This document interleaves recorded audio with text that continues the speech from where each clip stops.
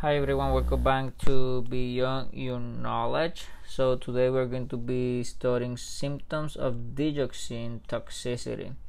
And before we continue, I would like to share with you James 1:12, and said, "Blessed is the man who remains steadfast under trial.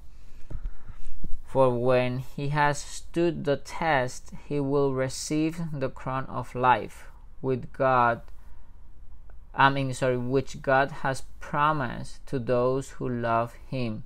Amen. So we need to remain steadfast. Okay. Now let's just talk about a little bit of digoxin and the symptoms that cause toxicity of this digoxin. So just an overview. So digoxin is used for when the patient has problem with their heart. Okay, also has a low or not low, so narrow, yeah, this is the right word, so a narrow therapeutic index.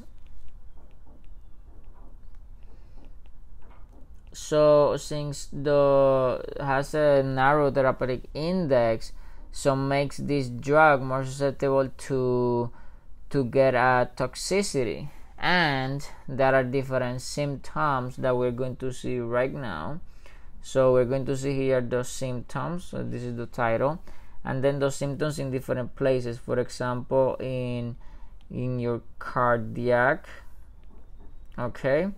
So what you can see in your cardiac, so it's going to be life-threatening arrhythmia, so can cause threatening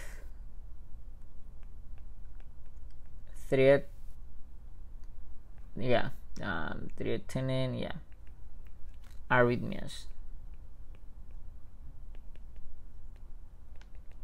Okay, so let's just do this like a table. Okay, so that'd be more interesting. Now remember, here we're going to put the symptoms. Okay, so we're going to do the symptoms of this one. Just put a smaller. Yep. Oops, sorry. Yeah, so there we have the symptoms, and then the symptoms of the cardiac that we will talk right now. So, but this is not the only one. So the other symptoms that we're going to see, it is, for example, in your gastrointestinal system.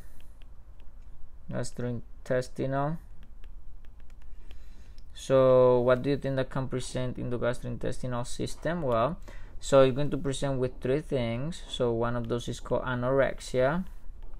So the patient doesn't want to eat, which is not fun, which is not good, because then the patient doesn't eat, so to get low energy state, and con all those side effects. So also can get nausea.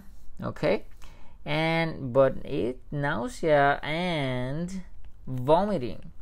So, and remember that when you are vomiting, you are losing, what you are losing? Yes, you're losing protons. So you're losing acid. So that means that your arterial blood gases, you're going to be in acidotic or alkalosis. You're going to be alkalosis because you are losing protons, you're losing acid. Okay, so and then so the other side effects with the, well, makes sense, so that the patient is going to have abdominal pain because of all those things, vomiting, nausea, anorexia, nausea, going to have abdominal pain, which remember usually pain is because lack of oxygen. Okay, and then this is for gastrointestinal. So but some of those, as we mentioned, this one in the cardiac, the life-threatening arrhythmia. So we saw gastrointestinal. Now we're going to see the neurologic. So in the neurologic, so we're going to see at least 4. Okay, how many we're going to see? 4. So 1, 2, 3, 4. So the first one that we're going to see is fatigue. Also, patient can have confusion, and the patient can have weakness. Okay, but I would like to share one more, which is which is very important, so which basically makes a huge difference, and this is called color vision alterations. So basically it's like a kind of clue. Okay, so color vision alterations.